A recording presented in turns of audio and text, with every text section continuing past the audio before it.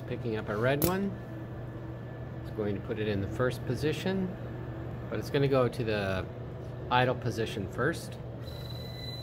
Puts it in the back, drops it down, brings it out, and back to the idle position.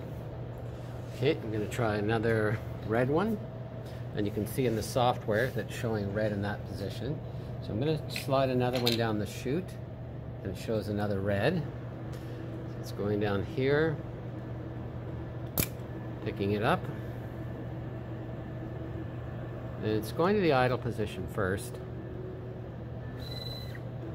and putting it where it should.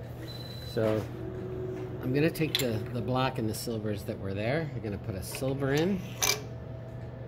Okay, this is a silver one, and it did detect silver.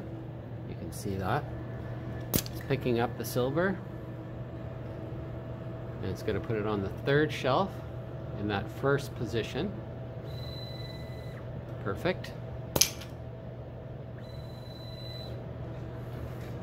And it's going to go back to the idle position.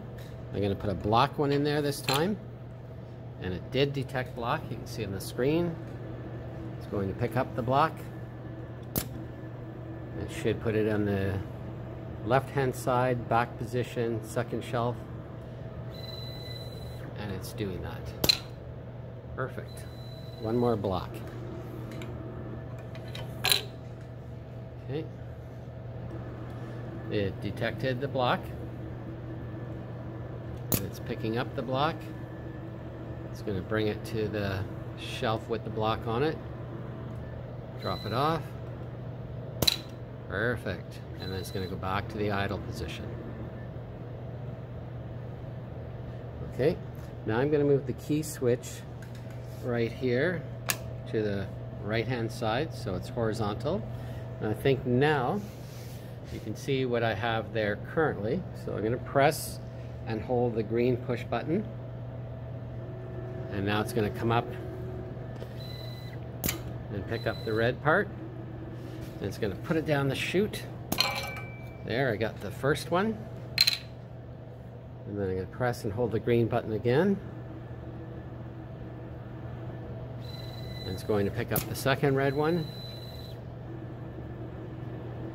And it's coming over the chute. I pick up that one, and you can see that it's showing two blocks. So let's try pressing the green button again.